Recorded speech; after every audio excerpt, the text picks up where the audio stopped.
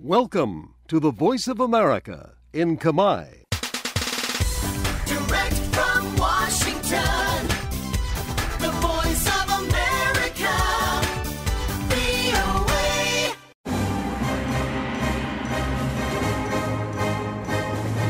សួស្តីប្រិយមិត្តអ្នកស្ដាប់ជាទីមេត្រីនៅក្នុងការផ្សាយរបស់ VOA នៅរាត្រីថ្ងៃអាទិត្យទី12ខែមេសាឆ្នាំ2020នេះខ្ញុំលីម៉ូរីវ៉ាន់និងសហការីនៃក្រុមផ្សាយជាខេមរៈភាសាសូមស្វាគមន៍ប្រិយមិត្តពីរដ្ឋធានី Washington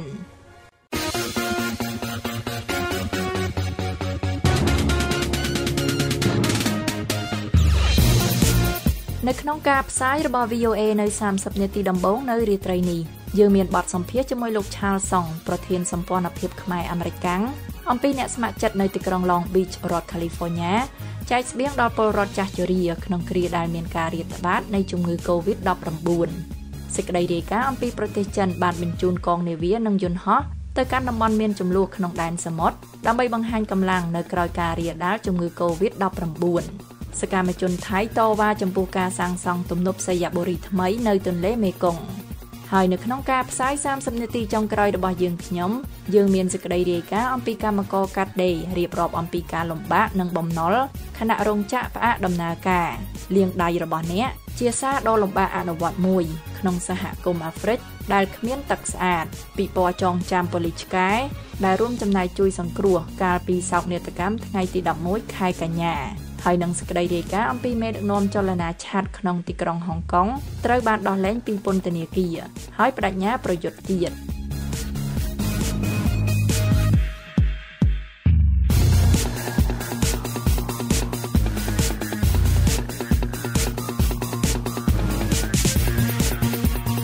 អស់លោកអ្នកនាងកំពុងតែស្ដាប់ការផ្សាយរបស់ VOA ពីរដ្ឋធានី Washington អ្នកស្ម័គ្រចិត្តខ្មែរអាមេរិកាំងនិងមិត្តភ័ក្តិអាមេរិកាំងជាច្រើននាក់បានចែកស្បៀងអាហារដល់ពលរដ្ឋវ័យចំណាស់ដែលរស់នៅតែម្នាក់ឯងនៅទីក្រុង Long Beach រដ្ឋ California ក្នុងគ្រាដែលអាជ្ញាធរបានហាម5ពលរដ្ឋមិនឲ្យចាកចេញពីលំនៅឋានដោយសារតែការរាតត្បាតនៃជំងឺ COVID-19 លោកម៉ែនកំសែងនៃ VOA បានសម្ភាសន៍លោក Charles Song ប្រធានសម្ព័ន្ធភាពខ្មែរអាមេរិកាំងដែលដឹកនាំសកម្មភាពមនុស្សធម៌នេះសូមលោកអ្នកនាងស្ដាប់សេចក្តីដកស្រង់នៃបទសម្ភាសន៍នេះដូចតទៅបាទសូមជម្រាបសួរលោកឆាវសុងបាទជម្រាបសួរលោកប្អូនគឹមសេងបាទសូមអរគុណណាស់បាទប្រិមិត្តអ្នកតាមដានកម្មវិធីរបស់ VOA នៅក្នុងឱកាសដែលមានការឆ្លងរាលដាលជំងឺ COVID-19 យ៉ាងខ្លាំងនៅក្នុងសហរដ្ឋអាមេរិកនេះគឺមានពលរដ្ឋខ្មែរយើងនៅទីក្រុង Long Beach ហ្នឹងដែលមានលោកឆាវសុងជាប្រធានសម្ព័ន្ធភាពខ្មែរអាមេរិកាំងលោកបានធ្វើសកម្មភាពមួយចំនួនដោយមានការយកអាហារទៅចែកឲ្យនឹងឲ្យប្រជាពលរដ្ឋដែលចាស់ហើយរស់នៅម្នាក់ឯងហើយគ្មានទីពឹងអីហ្នឹងដើម្បីទទួលបានអាហារឧបត្ថម្ភបន្ថែមដោយសារតែខាងរដ្ឋបានដាក់បញ្ជាមិនឲ្យចាក់ចេញពីផ្ទះបាទហើយប៉ុន្តែក្រុមរបស់លោកឆាលសុងលោកធ្វើសកម្មភាពចែកអាហារទាំងអស់នោះទៅដល់មនុស្សចាស់ៗហ្នឹងគឺនៅតែធ្វើសកម្មភាពមកដល់ពេលនេះគឺចូលសប្តាហ៍ទី2ហើយបាទលោកឆាលសុងលោកអាចបញ្ជាក់បន្ថែមបានទេអំពីសកម្មភាពនៃការចែកស្បៀងទៅដល់បងប្អូនដែលនៅខាងទីក្រុង Long Beach ហើយនឹងតំបន់ជាប់នោះក្នុងពេលដែលទីក្រុងនោះកំពុងតែប្រឈមនឹងការរាតត្បាតនៃជំងឺ COVID-19 នេះបាទជាបឋមដែរខ្ញុំឆាលសុងក៏សូមឆ្លៀតឱកាសនេះផងដែរដើម្បីនឹងថ្លែងអំណរគុណដល់លោកប្អូនគឹមសេងរួមជាមួយនឹងលោកប្អូនរាសីខាង VOA ដែលបានផ្ដល់កិត្តិយសរបស់ដល់ខ្ញុំដើម្បីមកសន្ទនានៅក្នុងថ្ងៃនេះខ្ញុំសូមជម្រាបផងដែរថាដោយយោងទៅតាម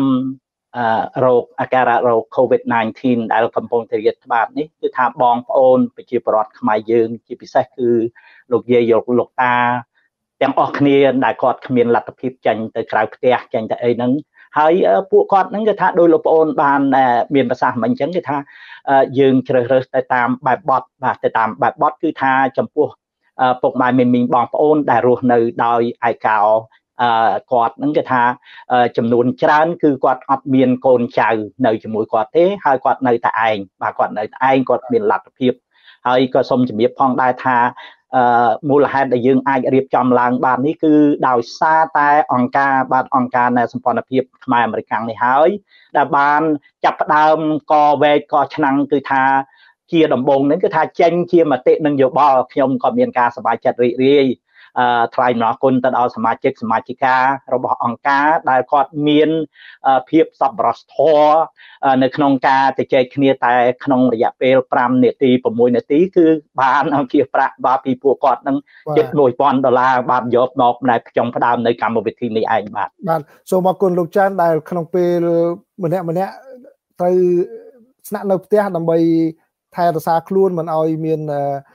ការឆ្លងរោគទៅគេឬក៏ឆ្លងពីគេមកហ្នឹងក្រុមរបស់លោកនៅមានគំនិតដែលគិតទៅដល់មនុស្សចាស់នៅក្នុងសហគមន៍របស់យើងហ្នឹងលោកមកដល់ពេលនេះចែកបានប្រមាណគ្រួសារហើយបាទដែលចង់ជំរាបទៅដែរណែមកដល់ថ្ងៃនេះសប្តាហ៍ទី1ហ្នឹងយើងបានចែកបានតែ36គ្រួសារទេតែសប្តាហ៍ទី2ថ្ងៃម្សិលមួយថ្ងៃបាទម្សិលមួយថ្ងៃថ្ងៃសៅរ៍យើងបានចែក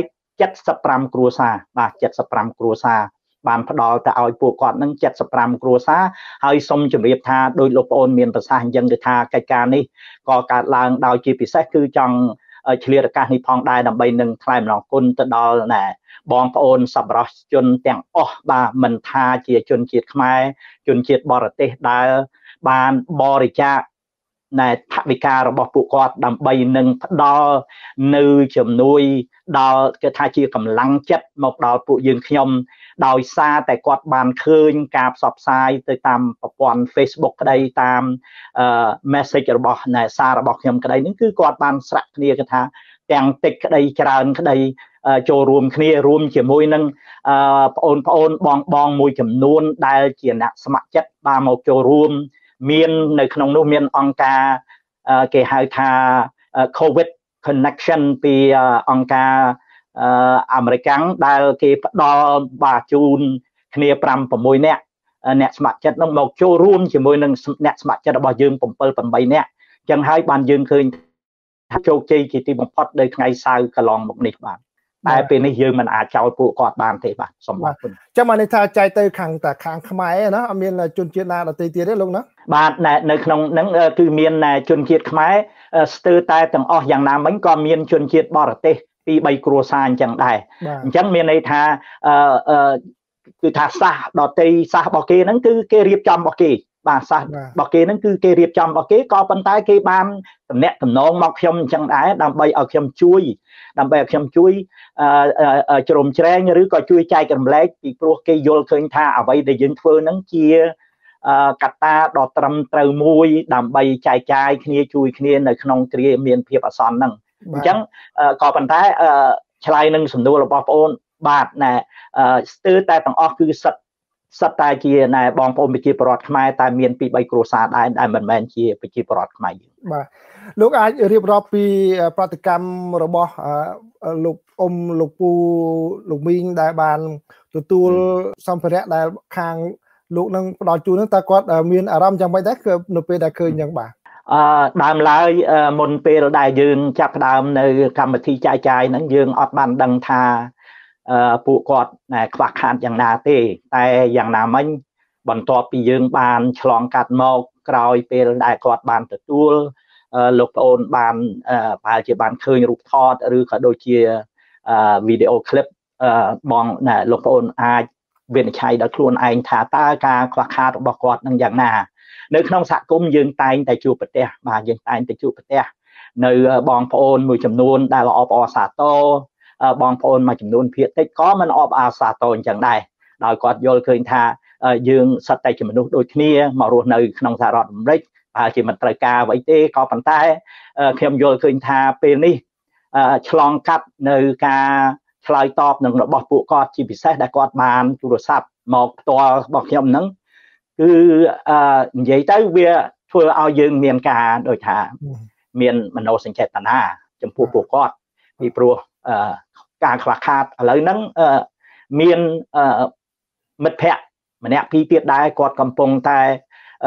ឆ្លើយតបមកខ្ញុំវិញដើម្បីឲ្យជួយដោះស្រាយនៅបងប្អូនមួយចំនួនទៀតដែលគាត់នៅមានវ័យ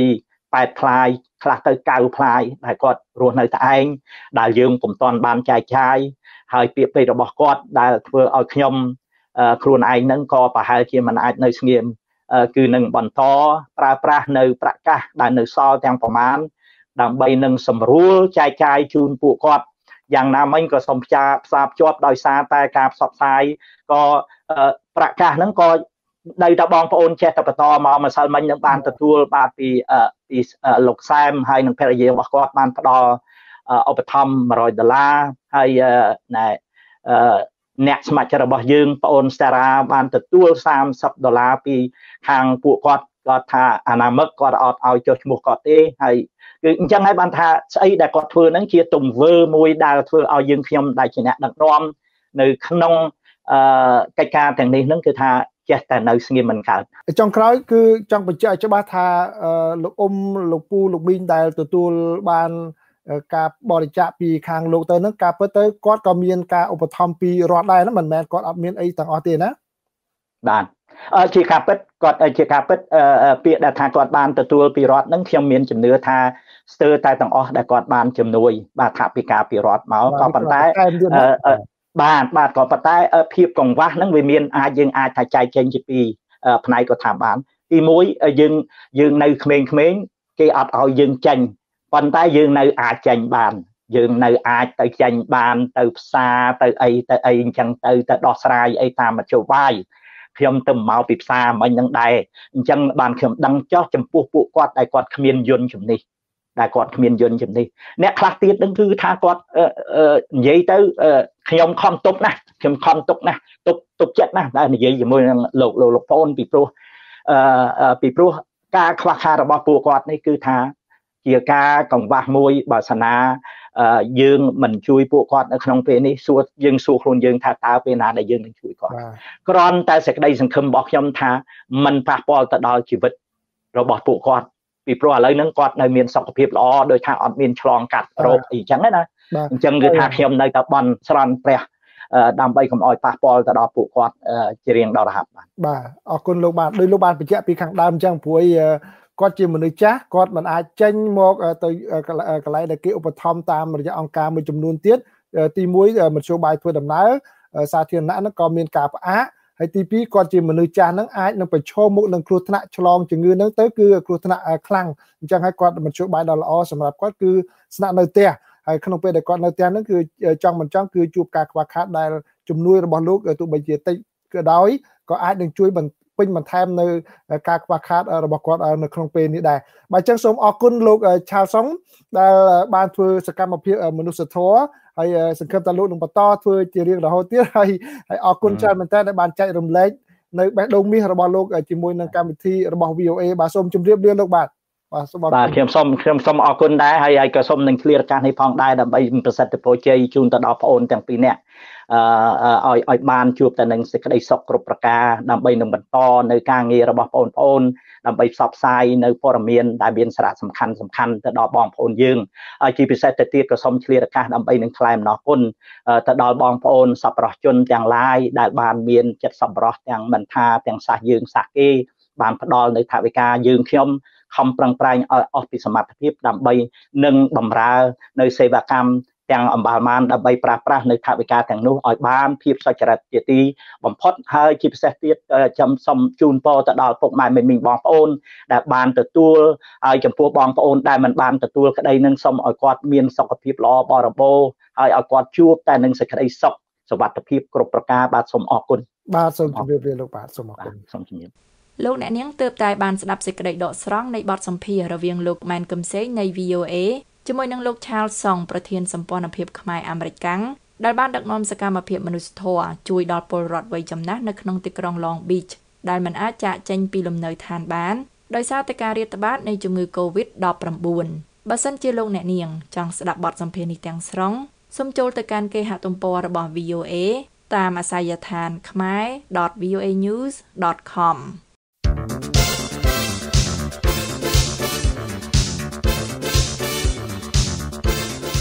សួស្តីលោកអ្នកស្ដាប់ជាទីមេត្រីលោកអ្នកអាចតាមដានព័ត៌មានទាន់ហេតុការណ៍និងថ្មីបំផុតពី VOA តាមរយៈបណ្ដាញ Twitter VOA នាំមកជូនលោកអ្នក នៅព័ត៌មានសំខាន់ៗនិងដែលអាចទុកចិត្តបានអំពីប្រទេសកម្ពុជានិងអំពីប្រទេសនានាក្នុងពិភពលោកសូមលោកអ្នកចូលទៅកាន់អាស័យដ្ឋាន twitter.com/voa khmer រួចចុចពាក្យ follow សូមអរគុណ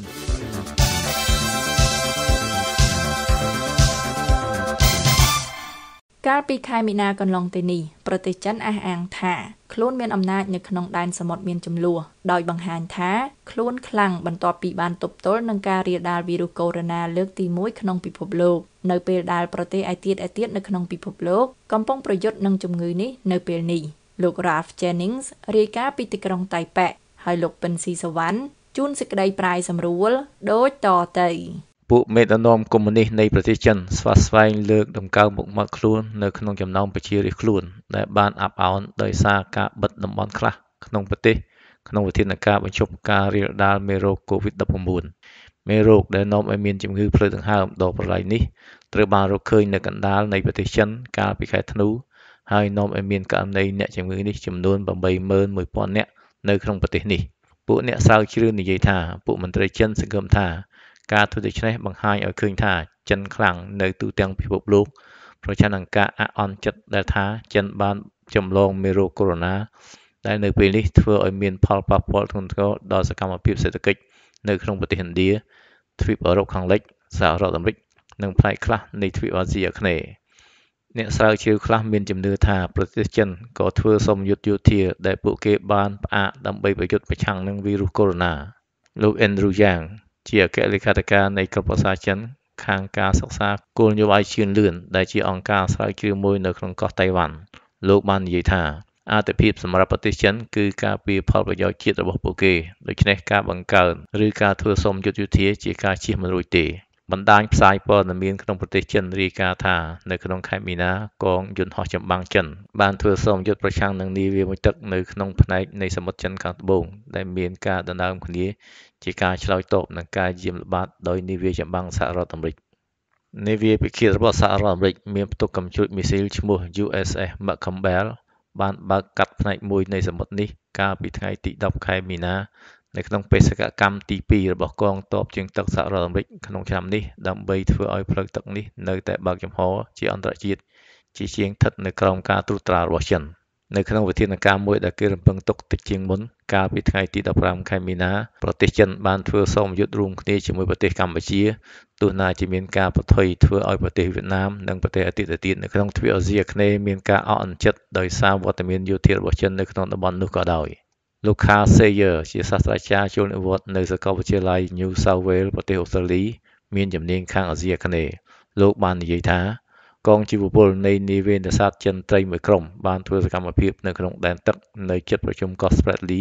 ដែលមានចំនួនជាមួយនឹងប្រទេសហ្វីលីពីនរដ្ឋាភិបាលក្រុងប៉េកាំងចាត់ទុក 90% នៃសមុទ្រចិនខាងត្បូងថាជារបស់ផងខ្លួនផ្ទាល់ទោះណាជាមានការអះអាងប្រជែងគ្នាដោយប្រទេសប្រ៊ុយណេម៉ាឡេស៊ីហ្វីលីពីនកោះតៃវ៉ាន់និងប្រទេសវៀតណាមក៏ដោយប្រទេសចិនបានចាក់ដីដើម្បីកសាងកោះតូចៗនៅក្នុងសមុទ្រនេះដែលសម្បូរធនធានធម្មជាតិសម្រាប់ប្រើប្រាស់ក្នុងវិស័យយោធា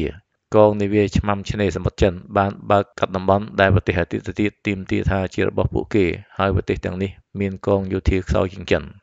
លោកសេយ៉ាបានថ្លែងថាប្រទេសចិនមានពេលពីពេលនេះរហូតដល់រដូវខ្យល់ព្យុះនៅចុងឆ្នាំនេះដើម្បីចាត់វិធានការថែមទៀតនៅក្នុងសមុទ្រចិនខាងត្បូងក្រសួងការពារប្រទេសកោះតៃវ៉ាន់និយាយថានៅក្នុងការបង្ហាញកម្លាំងមួយទៀតយន្តហោះយោធាចិន3គ្រឿង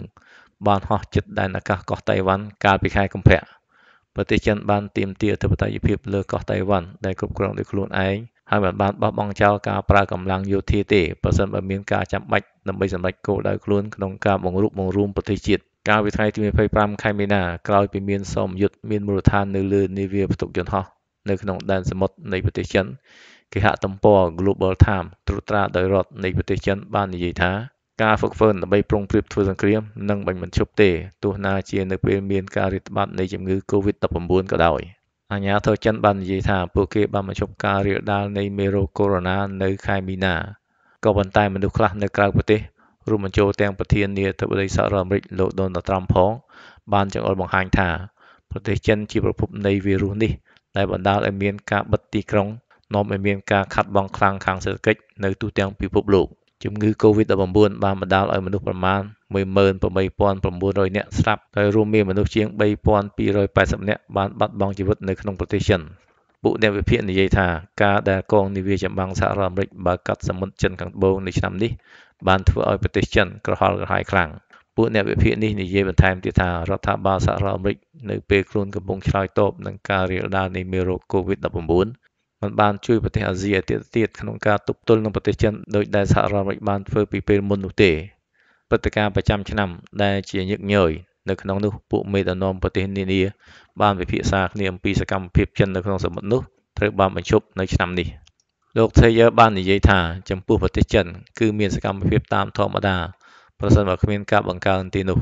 ប្រទេសចិនធ្វើឲ្យរដ្ឋាភិបាលក្រុងវ៉ាស៊ីនតោនអាម៉ាស់មុខហើយសហរដ្ឋអាមេរិកបានបង្ហាញភាពជាមេដឹកនាំទេដែលនាំឲ្យមានភាពចន្លោះប្រហោងឲ្យចិនធ្វើសកម្មភាពលោកអ៊ុសអេស៊ុនដែលជាអ្នកស្រាវជ្រាវជាន់ខ្ពស់នៅឯវិទ្យាស្ថានកិច្ចការអន្តរជាតិនៅក្នុងប្រទេសសិង្ហបុរី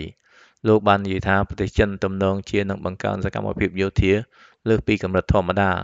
មានការបង្ករឿងច្រើនជាងមុនដោយសហរដ្ឋអាមេរិកលោកបានថ្លែងថាបើមិនដូច្នោះទេប្រទេសជិតខាងចិន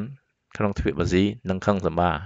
លោកអូសបាននិយាយថាដរាបណាជំងឺ COVID-19 នេះនៅមានពី3ខែតទៅទៀតខ្ញុំមិនគិតថាពួកចិននឹងបន្តចាក់ដីបង្កើនកោះតូចៗនៅក្នុងសមុទ្រចិនខាងត្បូង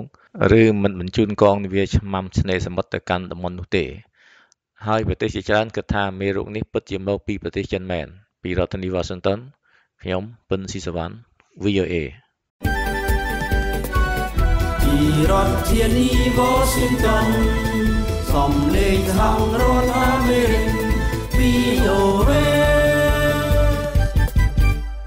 កសិករថៃមួយចំនួនបញ្ជាក់ថាទំនប់វារីអគ្គិសនីសាយ៉ាបូរីរបស់ប្រទេសឡាវនៅទន្លេមេគង្គដែលដំណើរការផលិតអគ្គិសនីតាំងពីខែតុលាឆ្នាំមុនមកបានធ្វើឲ្យទឹកទន្លេមេគង្គប្រែប្រួលលែងមានលក្ខណៈធម្មជាតិនិងធ្វើឲ្យទិន្នផលត្រីធ្លាក់ចុះថាមពលអគ្គិសនីដែលផលិតបានពីទំនប់នេះភាគច្រើនគឺលក់ឲ្យក្រុមហ៊ុនថៃ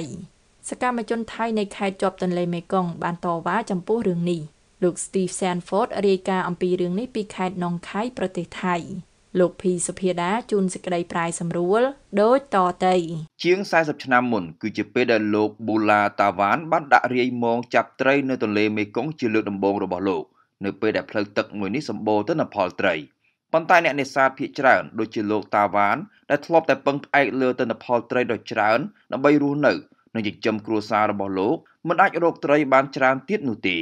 ខណៈពេលដែលលោកកំពុងក្បង់ទឹកដ៏ថ្លានៃទន្លេមេគង្គឪពុកវ័យ66ឆ្នាំដែលមានរូបរាងស្ដើងរូបនេះបានបញ្យល់ថាទឹកនិងពណ៌ទន្លេបានផ្លាស់ប្ដូរហើយដោយសារតែនៅពេលវាជាទឹកធម្មជាតិវាមិនថ្លាអញ្ចឹងនោះទេ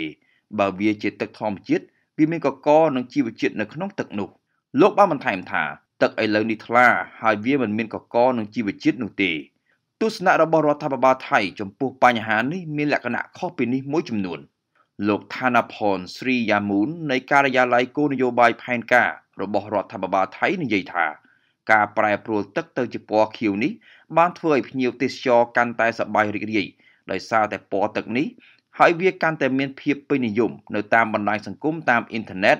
និងធ្វើឲ្យអ្នកទេសចរកាន់តែច្រើនមកចង់ទស្សនាពេលនៃការប្រែប្រួលទឹករួមជាមួយនឹងការឡើងចុះខ្លាំងនៃកម្រិតទឹកកើតឡើងចំពេលដែលទំនប់សាយ៉ាបូរីរបស់រដ្ឋាភិបាលឡាវនៅខាងលើត្រូវបានគេសាងសង់ទំនប់នេះបានចាប់ផ្ដើមផលិតវារីអគ្គិសនីកាលពីខែតុលាឆ្នាំមុនយោងតាមគេហទំព័រសាយ៉ាបូរីទំនប់ដែលមានតម្លៃ$3,800 លាននេះគឺជារបាំងទឹកមួយដែលច្រោះយកកកតិចបំផុតបើប្រៀបធៀបទៅនឹងទំនប់ធម្មតាប៉ុន្តែភស្តុតាងថ្មីបង្ហាញថាការរាំងខ្ទប់កកនិងកាកសំណល់ផ្សេងៗយ៉ាងច្រើននៅតែកើតឡើងនៅទំនប់នេះ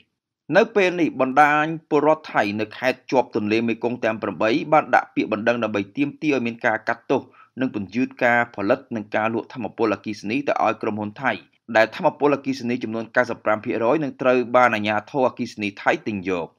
លោកអ៊ុំប៊ិនធីបស៊ូណាអ្នកនាំពាក្យរបស់បណ្ដាញនេះនិយាយថាអ្នកដែលកំណត់ពីកម្រិតនៃការលក់អគ្គិសនីមកឲ្យថៃគឺជាអាជ្ញាធរអគ្គិសនីថៃដូច្នេះវាមានផលប៉ះពាល់ទៅលើប្រព័ន្ធអេកូឡូស៊ីនៃទន្លេមេគង្គ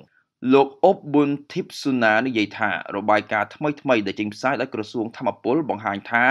ប្រទេសថៃមានអគ្គិសនីគ្រប់គ្រាន់សម្រាប់ផ្គត់ផ្គង់តម្រូវការនៅក្នុងប្រទេស កាលពីខែកុម្ភៈបណ្ដាញនេះបានដាក់ភស្តុតាងទៅកាន់តុលាការរដ្ឋបាលកម្ពុជារបស់ថៃនៅក្នុងពាក្យបណ្ដឹងដែលកំពុងតែដំណើរការពាក្យបណ្ដឹងនោះបានលើកឡើងពីទីភ្នាក់ងាររដ្ឋថៃចំនួន5ដែលរួមមានអាជ្ញាធរអគ្គិសនីថៃផងដែរអាជ្ញាធរអគ្គិសនីថៃមិនបានឆ្លើយតបចំពោះសំណួរដែល VOA បានសួរនោះទេបន្ថែមពីលើភស្តុតាងនៃការបំផ្លាញបរិស្ថានដែលបង្កដោយទំនប់នេះដើមបណ្ដឹងក៏បានស្នើសុំតុលាការឲ្យចេញដីកាមួយដើម្បីព្យួរកិច្ចសន្យាទិញថាមពលរហូតទាល់តែព័ត៌មានថ្មីអាចត្រូវបានពិនិត្យទាក់ទងនឹងផលប៉ះពាល់របស់ទំនប់ទៅលើប្រព័ន្ធអេកូឡូស៊ីនៅក្នុងទន្លេមេគង្គអ្នកវិភាគម្នាក់យល់ឃើញថាវិធីសាស្ត្រថ្មីរបស់បណ្ដាញនេះគឺជាការបង្ហាញឲ្យឃើញថាมันមានភាពចាំបាច់ក្នុងការទិញថាមពលអគ្គិសនីចេញពីទំនប់នៅទន្លេមេគង្គនៅក្នុងប្រទេសឡាវនោះទេដោយសារតែការបម្រុងទុកនៅថាមពលរបស់ប្រទេសថៃត្រូវបានកំណត់យ៉ាងខ្ពស់ក្នុងកម្រិតពី 40% ទៅ 50% ខ្ពស់ជាងតម្រូវការខ្ពស់បំផុតរបស់ប្រទេសលោក Brian Eiler ដែលជាអ្នកជំនាញផ្នែកបញ្ហាឆ្លងប្រទេសនៅក្នុងតំបន់ទន្លេមេគង្គនិយាយដូចនេះថាប្រទេសជាច្រើនមិនមានការកំណត់លក្ខខណ្ឌតម្រូវឲ្យមានការបម្រុងទុកបែបនេះនោះទេប៉ុន្តែប្រទេសដែលមានលក្ខខណ្ឌបែបនេះគឺជាប្រទេសដែលមានប្រាក់ចំណូលខ្ពស់ឬមធ្យមហើយបានកំណត់កម្រិតបម្រុងក្នុងអត្រាប្រមាណ 20% ប៉ុណ្ណោះប៉ុន្តែលោក Eiler មិនសូវមានសុទិដ្ឋិនិយមថានឹងមានការផ្លាស់ប្ដូរនោះទេដោយផ្អែកលើសំអាងខាងលើនេះលោកបាននិយាយដូចនេះថាអាជ្ញាធរអគ្គិសនីថៃអាចលុបចោលឬចរចាឡើងវិញលើកិច្ចសន្យាទិញថាមពលរបស់ខ្លួនជាមួយនឹងក្រុមហ៊ុនទំនប់វារីអគ្គិសនី Sayaburi ដើម្បីផ្លាស់ប្ដូរប្រតិបត្តិការនៃទំនប់វារីអគ្គិសនី Sayaburi នេះការលុបចោលឬចរចាឡើងវិញនេះកម្រនឹងកើតឡើងណាស់ដោយសារតែអ្នកវិនិយោគនឹងប្រើប្រាស់ធនធានទាំងអស់របស់ពួកគេដើម្បីបង្ការកុំឲ្យរឿងនេះកើតឡើងបញ្ហាដ៏ចម្រូងចម្រាសបំផុតមួយពាក់ព័ន្ធនឹងការសាងសង់ទំនប់នេះគឺកង្វះដំណាភាពតាក់ទងទៅនឹងរបាយការណ៍វិតម្លៃលើផលប៉ះពាល់របស់គម្រោងលោកអ៊ុំប៊ុនធីបស៊ូណាពន្យល់ដូចនេះថាយើងមិនអាចទទួលបានព័ត៌មាននិងមិនបានចូលរួមក្នុងព្រឹត្តិការណ៍ស្ដាប់មតិសាធារណជនដែលត្រូវបានរៀបចំដោយនាយកដ្ឋានធនធានធម្មជាតិនោះទេ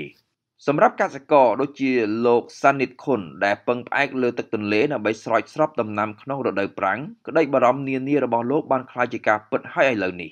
លោកខុនបានបញ្ជាក់ក្នុងសម្ដីដើមថា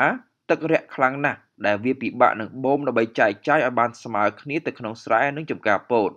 ខណៈពេលដែលលោកកំពុងបង្វែរម៉ាស៊ីនបូមទឹកចេញពីបាតទន្លេដែលរាំងស្ងួតលោកនិយាយថាចំនួនទឹកធ្លាក់ចុះពី 100% មកនៅ 40% លោកបញ្ជាក់ដូចនេះថាទឹកគឺជាជីវិតរបស់យើងដោយសារតែនៅក្នុងសហគមន៍របស់យើង 80% គឺជាតំបន់កសិកម្មដែលយើងត្រូវដាំដំណាំពេញមួយឆ្នាំនៅឆ្នាំនេះរដ្ឋាភិបាលថៃបានប្រកាសពីមហន្តរាយគ្រោះរាំងស្ងួតនៅក្នុងខេត្តចំនួន23រួមមានខេត្តនងខៃដែលជាខេត្តនៅជាប់នឹងព្រំប្រទល់ឡាវនិងរងផលប៉ះពាល់ខ្លាំងដោយសារតែទំនប់ខាងលើនេះកាលពីខែតុលាឆ្នាំមុនក្រុមហ៊ុន Sayaburi Power Co Ltd បានបញ្ជាក់ថាគម្រោងនេះបានចំណាយទឹកប្រាក់ជាង 19,400 លានបាតដែលស្មើនឹង$640 លានដើម្បីកាត់បន្ថយផលប៉ះពាល់អវិជ្ជមានទៅលើបរិស្ថានដូចជាការសាងសង់កន្លែងសម្រាប់កកឆ្លងកាត់និងលំហូរទឹកនិងកន្លែងដើម្បីឲ្យត្រីអាចធ្វើដំណើរឆ្លងកាត់បានលោក Aphinan Uttama ដែលជាមេភូមិនិយាយថាការផ្លាស់ប្ដូរកម្រិតទឹកអាចដោះស្រាយបានតែតាមរយៈការសហការក្នុងចំណោមប្រទេសរងផលប៉ះពាល់ប៉ុណ្ណោះជាពិសេសក្នុងរដូវប្រាំងដែលកាន់តែក្តៅខ្លាំងទៅក្នុងរយៈពេលប្រមាណឆ្នាំចុងក្រោយនេះមេភូមិវ័យ52ឆ្នាំរូបនេះមានដើមកំណើតនៅភូមិជាប់ទន្លេមានឈ្មោះថាបានម៉ូលោកបានបញ្ជាក់ក្នុងសម្ដីដើមថាយើងត្រូវរកមធ្យោបាយដើម្បីអាចរស់ជាមួយគ្នាបានដោយសារតែឥឡូវនេះអ្នកភូមិមិនមានជំរឿសផ្សេងនោះទេនិងមិនដឹងថាត្រូវធ្វើអ្វីដែរលោកអ៊ុតថាម៉ាបាននិយាយថាយើងអាចបានតែស្នើសុំការជួយពីរដ្ឋាភិបាលដើម្បីយកគំនិតរបស់យើងទៅនិយាយជាមួយនឹងស្ថាប័ននានាដែលជាប់ពាក់ព័ន្ធនឹងរឿងទំនប់វារីអគ្គិសនីនិងចរចារវាងប្រទេសទាំងនោះអ្នកតំណាងនៃខុទ្ទកាល័យនាយករដ្ឋមន្ត្រីថៃនិយាយថាពួកគេនឹងជួបជាមួយនឹងបណ្ដាញពលរដ្ឋថៃនៅខេត្តជាប់ទន្លេមេគង្គទាំង8នៅក្នុងខេត្តនងខៃនៅខែមេសានេះដើម្បីវិយតម្លៃលើស្ថានភាពនេះលោកថាណាផនស្រីយ៉ាមូនបាននិយាយថាឥឡូវនេះរដ្ឋាភិបាលបានបញ្ជូនបញ្ហានេះទៅកាន់ការិយាល័យគោលនយោបាយផែនការរួចហើយដើម្បីសិក្សានិងចុះទៅទីតាំងនិងធ្វើរបាយការណ៍ពេញលេញមួយដើម្បីដាក់ជូនដោយផ្ទាល់ទៅឲ្យខុទ្ទកាល័យនាយករដ្ឋមន្ត្រីឥឡូវនេះយើងបានបង្កើតក្រុមការងារដើម្បីធ្វើការលើបញ្ហាទន្លេមេគង្គដើម្បីស្វែងរកដំណោះស្រាយនិងរៀបផែនការស្ដារទន្លេមេគង្គឡើងវិញពីរដ្ឋធានី Washington ខ្ញុំភីសុភាដា VOA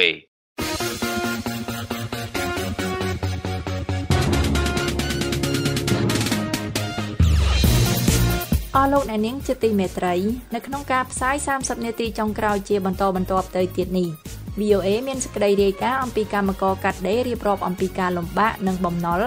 ខណៈរោងចក្រផ្អាកដំណើរការលាងដៃរបស់អ្នកជាសារដ៏លំបាកអនុវត្តមួយក្នុងសហគមន៍អាហ្វ្រិកដែលគ្មានទឹកស្អាតពិព័រណ៍ចងចាំប៉ូលីសឆ្កែដែលរួមចំណែកជួយសង្គ្រោះកាលពីសោកនាដកម្មថ្ងៃទី11ខែកញ្ញាហើយនឹងសេចក្តីរាយការណ៍អំពីមេដឹកនាំចលនាឆាត់ក្នុងទីក្រុងហុងកុងត្រូវបានដោះលែងពីពន្ធនាគារហើយបដិញ្ញាប្រយុទ្ធទៀតលោកអ្នកនាងនឹងបានស្ដាប់សេចក្តីរាយការណ៍ទាំងនេះជាបន្តបន្ទាប់ដូចតទៅរហូតមកដល់ពេលនេះកម្មករកាត់ដេររាប់ម៉ឺននាក់ត្រូវបានព្យួរការងារនិងបញ្ឈប់ពីការងារតែម្ដងខណៈរោងចក្រផ្អាកដំណើរការដោយសារមិនមានការបញ្ជាទិញខ្វះវត្ថុធាតុដើមនិងការភ័យខ្លាចវីរុសកូវីដ -19 សហជីពបង្ហាញក្តីបារម្ភថាកម្មករពិបាកសងបំណុលជំពាក់គេខណៈកម្មករភ័យខ្លាចថាពួកគេនឹងបាត់បង់ការងារជារៀងរហូតនៅក្នុងភូមិពងរឃុំស្វាយចចាប់ខេត្តកំពង់ស្ពឺកម្មករបានរៀបរាប់ពីទុក្ខលំបាករបស់ខ្លួនខណៈដែលត្រូវបានព្យួរពីការងារនិងជំពាក់បំណុលគេលោកសុនរិននៃ VOA រាយការណ៍ពីភូមិពងរខេត្តកំពង់ស្ពឺដូចតទៅខ្ញុំបើសិនតាគេអត់ពីនឹងទៅមានមនុស្សទេហើយមកមើលកូននៅប្តីដើរវិញម្ដង75ឆ្នាំមកហើយដែលអ្នកស្រីសឹមស្រីអូនត្រូវក្រោកពីព្រឹកព្រលឹមគឺចាប់ផ្ដើមចេញដំណើរតាមរថយន្តនៅម៉ោង 5 កន្លះទៅធ្វើការរោងចក្រដែលមានទីតាំងស្ថិតនៅតាមបណ្ដោយផ្លូវលេខ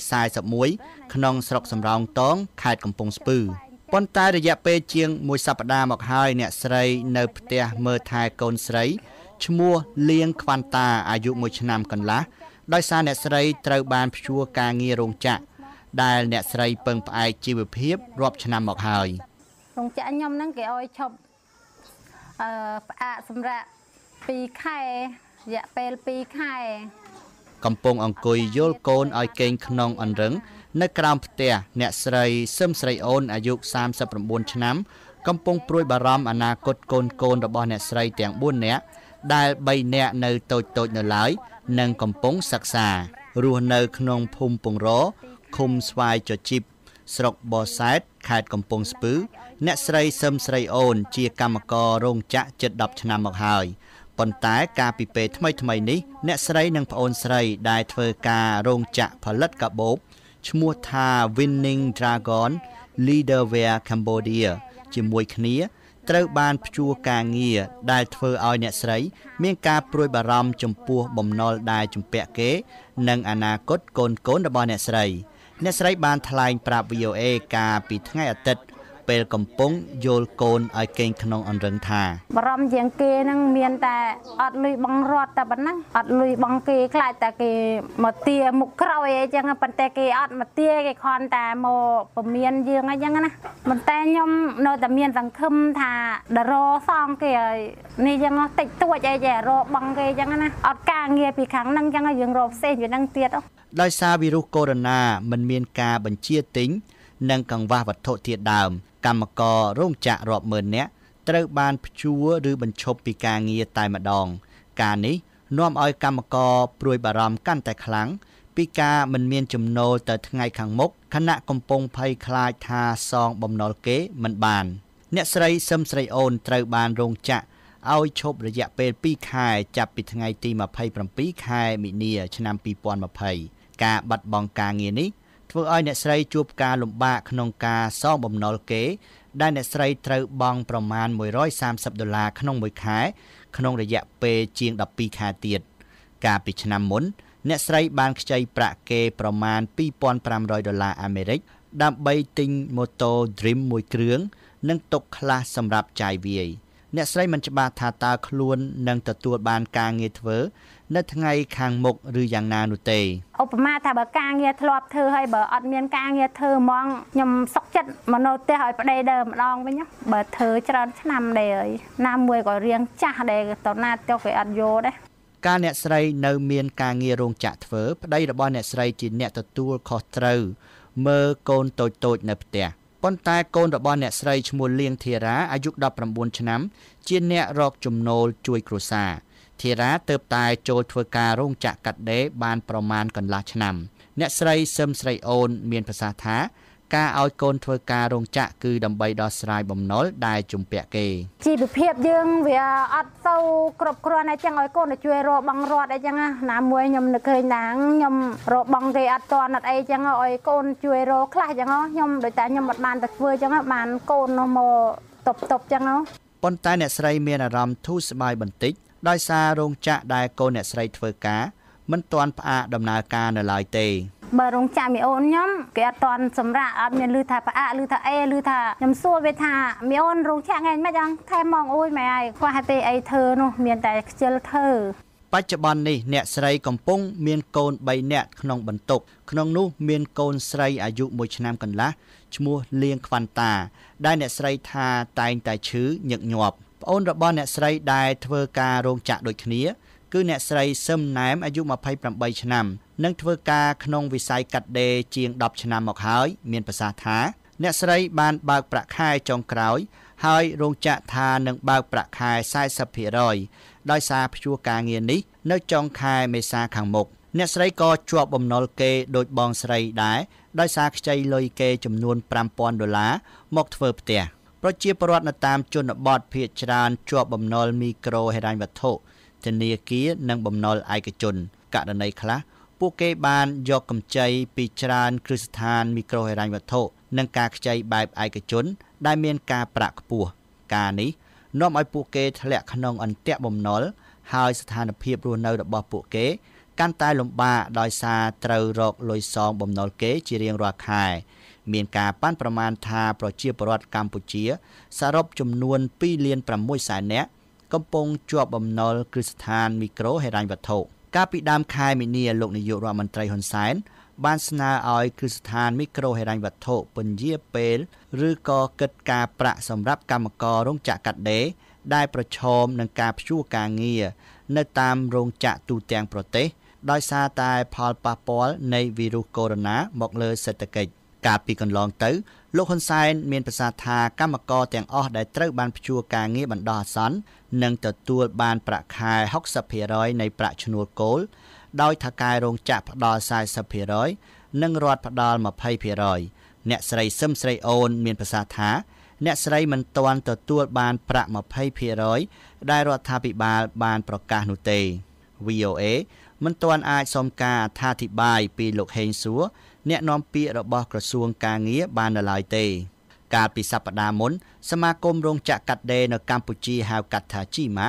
បានបង្ហាញការព្រួយបារម្ភដោយសារការបញ្ជាទិញត្រូវបានលុបចោលដែលប៉ះពាល់ដល់រោងចក្រកាត់ដេរនៅកម្ពុជា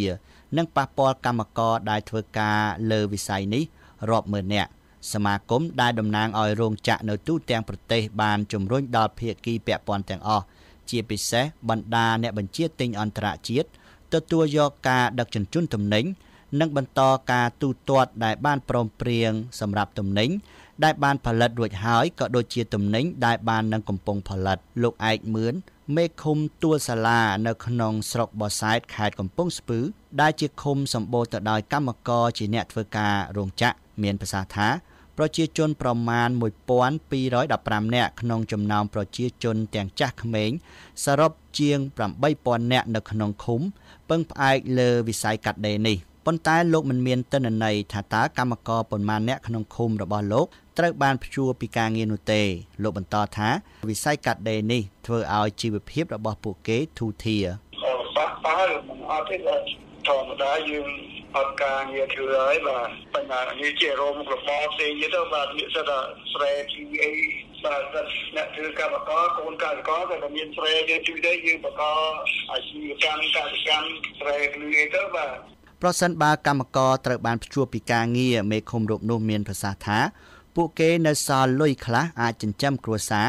រហូតដល់ស្ថានភាពដំណើរការឡើងវិញលុយគេនៅមានសល់ហើយមានអត់អីបាទមិនពីប៉ះពាល់រហូតអីទេបាទយើងថាមិនត្រូវដែរបាទទីគេរៀបរដ្ឋាភិបាលបាទការពីបានល្អប្រពៃទៅដំណើរការវិញទៅអានឹងលុយគេសល់ខ្លះដែរអត់ទេលោកប៉ាវស៊ីណាប្រធានសហភាពសហព័ន្ធចលនាកម្មករកម្ពុជាបានថ្លែងប្រាប់ VOA នៅថ្ងៃច័ន្ទនេះថារហូតមកដល់ពេលនេះកម្មករជាង 60,000 នាក់ហើយដែលកំពុងរងផលប៉ះពាល់ដោយសាររោងចក្រផ្អាកដំណើរការ លោកថាក្នុងពេលរោងចក្រផ្អាកដំណើរការបណ្ដោះអាសន្ននេះកម្មកររាប់ពាន់នាក់ក៏ត្រូវបានបញ្ឈប់ពីការងារតែម្ដងមិនមែនព្យួរការងារនោះទេដែលនាំឲ្យពួកគេប្រឈមនឹងជីវភាពជាពិសេសបំណុលជំពាក់គេប្រាក់ឈ្នួលនៃការព្យួរប៉ុណ្ណេះបើគាត់មានកាតព្វកិច្ចត្រូវបង់រំលោះរបស់របរផ្សេងៗផងខ្ញុំគិតថាគាត់ទុកអត់ជាប់ទេមិនបាច់និយាយទៅលើការចាយវាយទេត្រឹមតែបង់ប៉ុណ្ណឹងក៏មិនគួរផងអញ្ចឹងខ្ញុំគិតថាប្រឈមខ្លាំងបំផុតហើយពេលនេះបាទកាលពីដើមឡើយកម្មករនិងសហជីពបានបង្ហាញក្តីព្រួយបារម្ភថាកម្មករក្នុងវិស័យកាត់ដេរសម្លៀកបំពាក់និងស្បែកជើងនឹងប្រឈមបាត់បង់ការងារដោយសារការដាក់ទណ្ឌកម្មលើប្រព័ន្ធអនុគ្រោះពន្ធគ្រប់មុខទំនិញលើកលែងសភាវុធ EBA របស់សហភាពអឺរ៉ុបដែលនឹងចូលជាធរមាននៅក្នុងខែសីហាខាងមុខត្រង់ចំណុចនេះលោកប៉ាវស៊ីណាមេដឹកនាំសហជីពមានប្រសាសន៍ថានៅពេលស្ថានភាពវីរុសកូវីដ -19 ធូរស្បើយកម្មករជាច្រើនពាន់នាក់នៅតែប្រឈមនឹងអត់ការងារធ្វើហើយកម្ពុជាត្រូវដោះស្រាយនឹងបញ្ហាទណ្ឌកម្មនេះមួយទៀតអាហ្នឹងមានន័យថាយើងវាដូចជាលើពីគ្រោះទៅឆ្លងផុតពីគ្រោះមួយហើយមកជួបនឹងគ្រោះមួយតង់ទៀតអាហ្នឹងមានន័យថាវាស្ថានភាពយើងស្ទួនគ្នាបើយើងនិយាយពីទុកវិញថាទុកស្ទួនគ្នាបាទហើយបើមានការងារធ្វើអញ្ចឹងពេលនេះអញ្ចឹងខាងគេនោះគេតេយើងអញ្ចឹងខាងក្រសួងគេតេយើងទៅប្រជុំទៅអីអញ្ចឹងណាវិលត្រឡប់មកអ្នកស្រីសឹមស្រីអូនវិញអ្នកស្រីមានប្រសាសន៍ថាអ្នកស្រីរងចាំមើលការផ្ដាល់ដំណឹងក្រោយចូលឆ្នាំខ្មែរវិញថាតើអ្នកស្រីនឹងមានការងារធ្វើនៅរោងចក្រឬយ៉ាងណាប៉ុន្តែអ្នកស្រីកំពុងព្រួយបារម្ភរួចជាស្រេចទៅហើយចំពោះអនាគតកូនរបស់អ្នកស្រីដែលកំពុងសិក្សាគឺលៀងធីរីអាយុ12ឆ្នាំរៀនថ្នាក់ទី6និងម្នាក់ទៀតឈ្មោះលៀងលីសាអាយុ8ឆ្នាំរៀនថ្នាក់ទី1រាយការណ៍ពីខេត្តកំពង់ស្ពឺខ្ញុំសុនណារិន VOA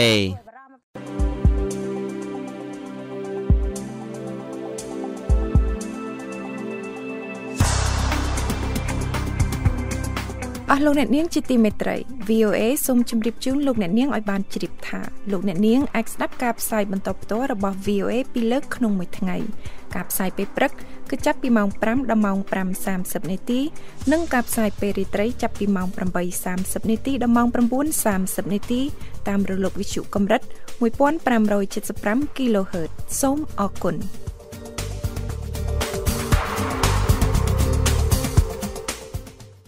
ការលាងដៃឲ្យបានទៀងទាត់នឹងសាប៊ូនិងទឹកគឺជាមធ្យោបាយដ៏ល្អបំផុតមួយដើម្បីបញ្ឈប់ការរីករាលដាលនៃការឆ្លងវីរុស COVID-19 សារអំពីការលាងដៃនេះត្រូវបានផ្សព្វផ្សាយដោយមេដឹកនាំនិងអ្នកជំនាញវិទ្យាសាស្ត្រនៅទូទាំងពិភពលោកទោះជាយ៉ាងនេះក្តីតំបន់ជាច្រើននៅទូទាំងទ្វីបអាហ្វ្រិកមិនមានទឹកស្អាតគ្រប់គ្រាន់នោះទេ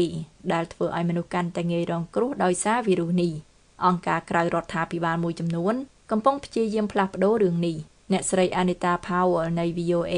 រាយការណ៍ពីទីក្រុង Johannesburg នៃប្រទេសអាហ្វ្រិកខាងត្បូងហើយខ្ញុំ Limo Rivan ជួនសេចក្តីប្រាយសម្រួលដូចតទៅលាងដៃរបស់អ្នក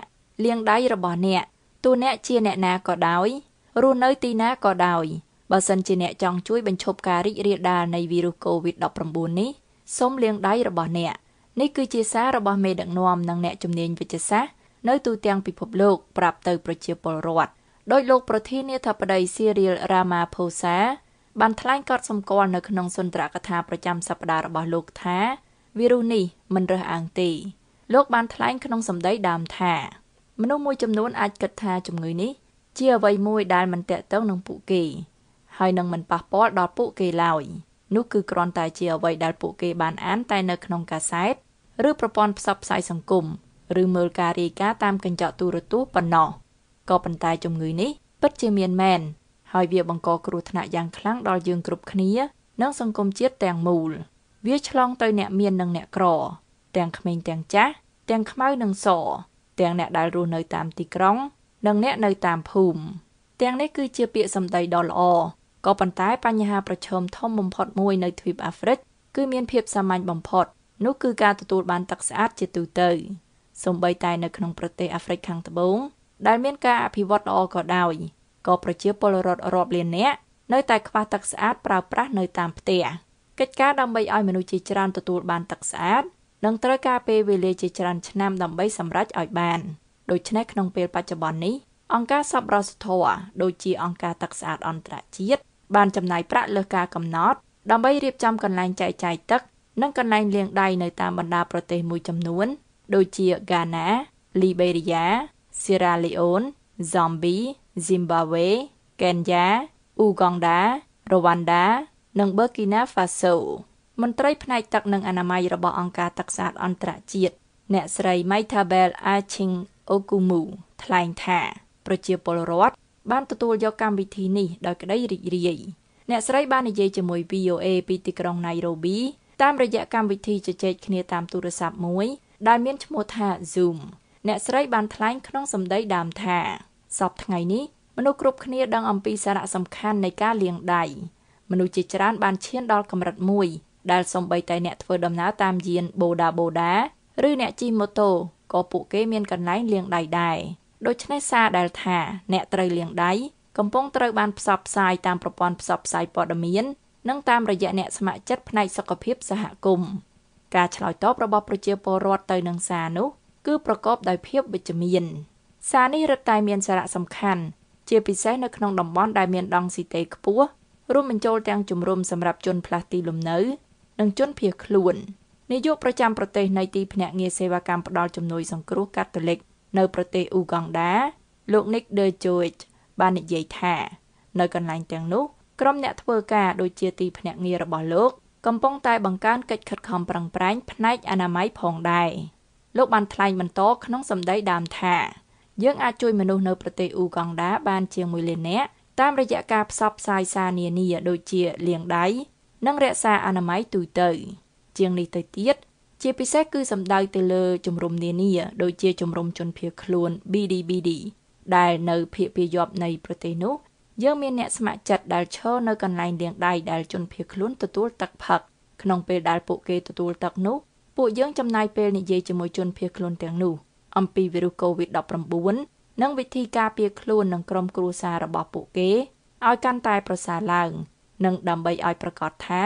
ពួកគេរក្សាទឹកស្អាតទាំងនោះឲ្យបានល្អហើយពួកគេត្រូវលាងដៃឲ្យបានញឹកញាប់អ្នកជំនាញនិយាយថាដើម្បីលាងដៃរបស់អ្នកឲ្យបានស្អាតនិងត្រឹមត្រូវគឺត្រូវការពេល20វិនាទី20វិនាទីមិនយូរទេក៏ប៉ុន្តែវាអាចធ្វើឲ្យមានភាពខុសគ្នាយ៉ាងខ្លាំងពីរដ្ឋធានី Washington ខ្ញុំលីម៉ូរីវ៉ាន់ VOA សួស្តីអស់លោកអ្នកស្ដាប់ជាទីមេត្រី VOA យើងខ្ញុំមានកម្មវិធី Hello VOA ពីរលើកក្នុងមួយសប្តាហ៍គឺនៅថ្ងៃច័ន្ទនិងថ្ងៃប្រហ័សយើងខ្ញុំមានភ្ញៀវពិសេសនិងអ្នកជំនាញការនានាពីបញ្ហាផ្សេងរួមមាននយោបាយសិទ្ធិមនុស្សការរំលោភដីធ្លីនិងបញ្ហាសុខភាពបើសិនជាលោកអ្នកចង់ចូលរួមសូមអញ្ជើញទូរស័ព្ទមកលេខ012 51 51 94 ឬផ្ញើអ៊ីមែលមកកាន់ hellovoa@voanews.com លោកអ្នកថែមទាំងអាចផ្ញើសំណួរតាមទំព័រ Facebook គឺ facebook.com/voa khmer ហើយបើលោកអ្នកខកខានមិនបានស្ដាប់កម្មវិធី Hello VOA តាមការផ្សាយបន្តផ្ទាល់របស់យើងសូមអញ្ជើញចូលទៅកាន់គេហទំព័រយើង khmer.voanews.com ហើយចុចលើពាក្យ Hello VOA ដែលស្ថិតនៅផ្នែកខាងក្រោមបំផុតដើម្បីស្ដាប់កម្មវិធីនេះឡើងវិញសូមអរគុណ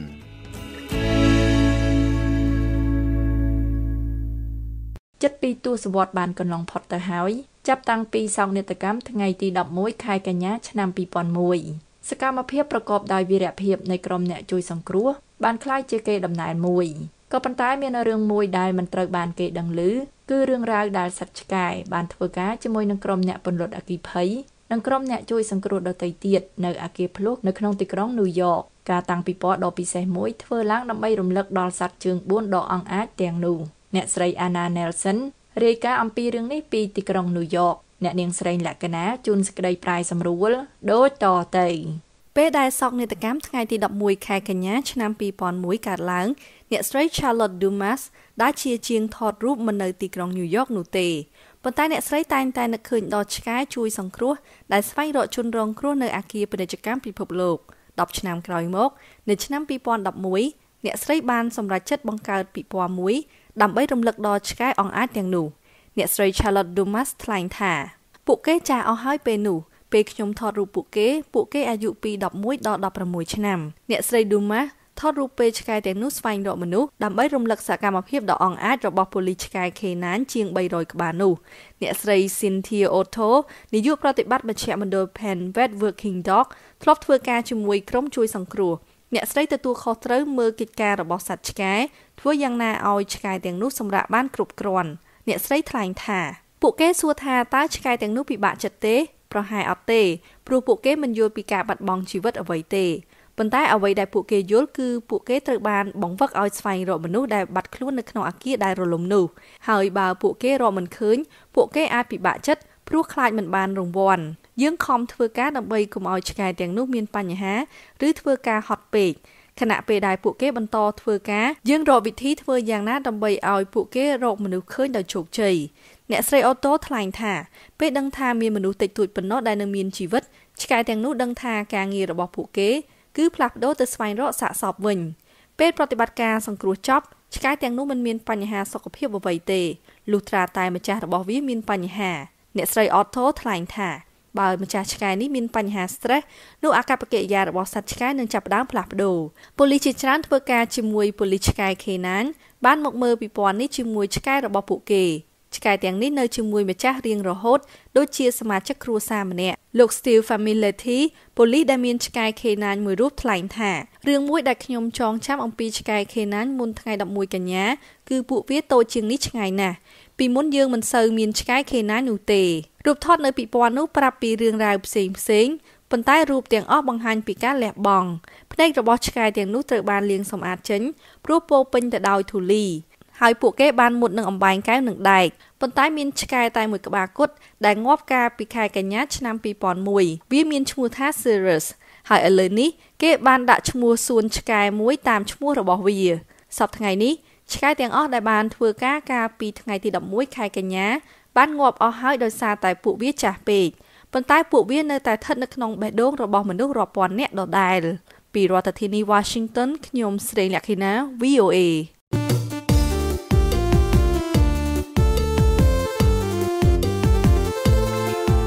លោកអ្នកកំពុងស្ដាប់ការផ្សាយបន្តផ្ទាល់របស់ VOA ពីរដ្ឋធានី Washington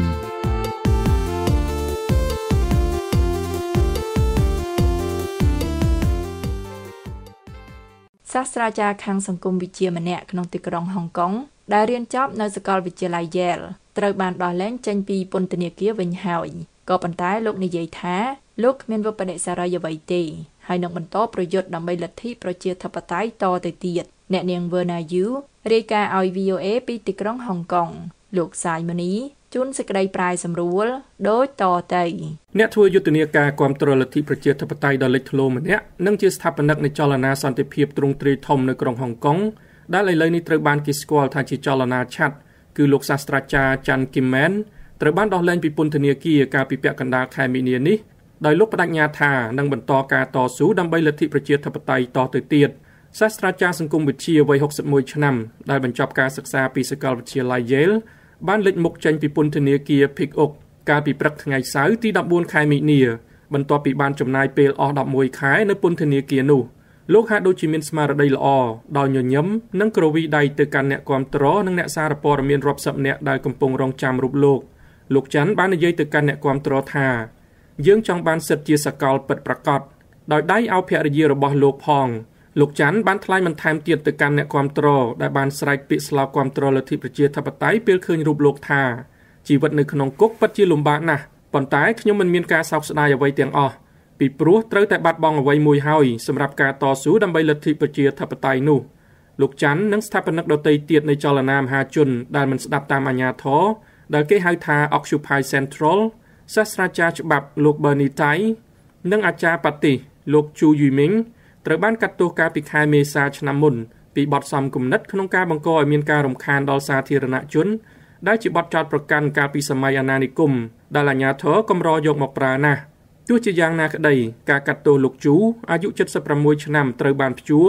រីឯលោកតៃត្រូវបានដោះលែងកាលពីខែសីហាក្រោយពីលោកបានប្តឹងឧទ្ធរណ៍បរិសុទ្ធទាំងនេះស្ថិតនៅក្នុងចំណោមសកម្មជនគាំទ្រលទ្ធិប្រជាធិបតេយ្យចំនួន9នាក់ ដែលត្រូវបានផ្ដន្ទាទោសចំពោះតួនាទីនាំមុខរបស់ពួកគេនៅក្នុងចលនាឆាត់ក្នុងក្រុងហុងកុងកាលពីខែតុលាឆ្នាំ2014ចលនានោះគឺជាចលនាជនស៊ីវិលដែលមិនគោរពតាមអាជ្ញាធរធំជាងគេបំផុតនៅក្នុងប្រវត្តិសាស្ត្រដែលបានកាន់កាប់សង្កាត់ជំនួញរបស់ទីក្រុងហុងកុងអស់រយៈពេល79ថ្ងៃក្រុមបាតកោសង្ឃឹមថាពួកគេនឹងអាចបង្ខំរដ្ឋាភិបាលឲ្យផ្ដល់ការបោះឆ្នោតដោយសេរីនៅក្រុងហុងកុងដោយដែលបានសន្យានៅក្នុងកិច្ចព្រមព្រៀងមួយដែលត្រូវបានធ្វើឡើងមុនពេលការប្រគល់ទឹកដីនេះពីចក្រភពអង់គ្លេសទៅឲ្យចិនគ្រប់គ្រងវិញក្នុងឆ្នាំ1997បាតុកម្មនេះត្រូវបានបង្កឡើងដោយសេចក្តីសម្រេចរបស់ទីក្រុងប៉េកាំងនៅក្នុងខែសីហាឆ្នាំនោះថាប្រជាជនហុងកុងអាចបោះឆ្នោតជ្រើសរើសចៅហ្វាយក្រុងតែពីបញ្ជីបេក្ខជនដែលត្រូវបានអនុម័តដោយអាជ្ញាធរទីក្រុងប៉េកាំងតែប៉ុណ្ណោះចលនានេះបានបញ្ចប់ដោយសន្តិវិធីនៅក្នុងខែធ្នូឆ្នាំ2014ដោយមិនទទួលបានសម្បទានពីរដ្ឋាភិបាលឡើយ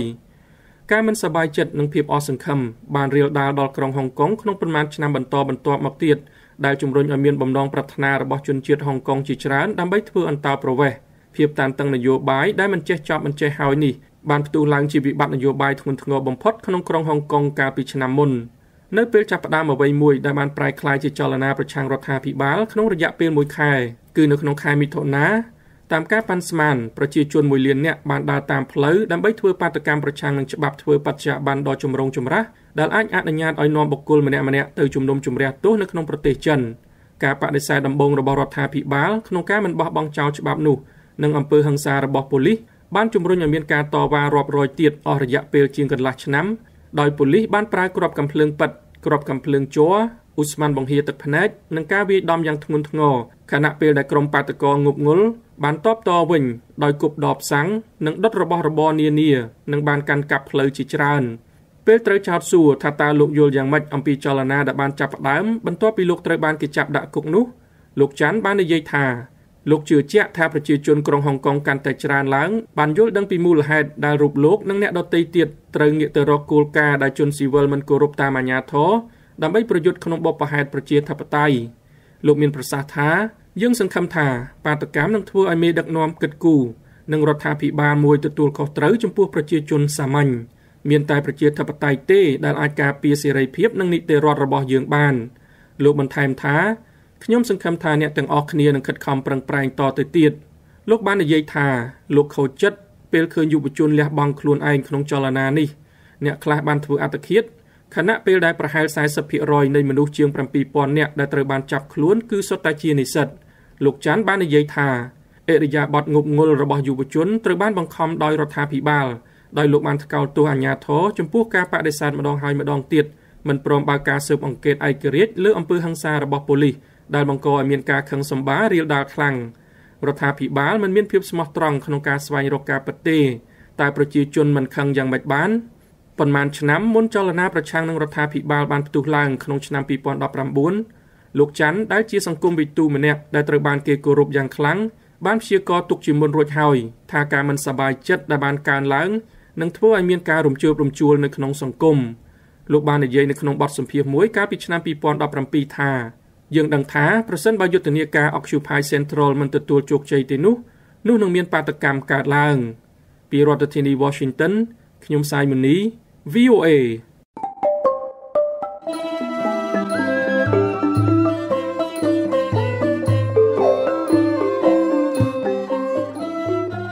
កម្មវិធីផ្សាយរបស់ VOA នៅវេលាយប់នេះចប់តែត្រឹមណេះក៏ប៉ុន្តែលោកអ្នកនាងនៅអាចស្ដាប់ឬអានព័ត៌មានរបស់ VOA ឡើងវិញបានតាមរយៈគេហទំព័ររបស់យើងដែលមានអាសយដ្ឋាន khmer.voanews.com សូមលោកអ្នកនាងរងចាំស្ដាប់សេចក្តីរាយការណ៍ព័ត៌មានជាតិនិងអន្តរជាតិរបស់ VOA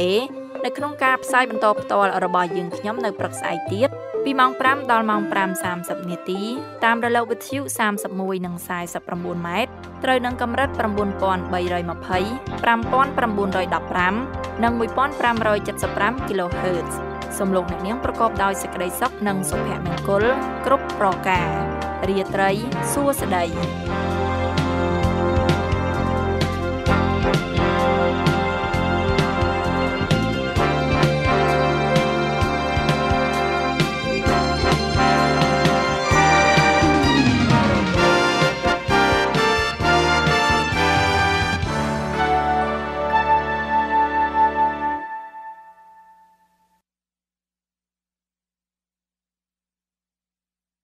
This program has come to you from the Voice of America, Washington.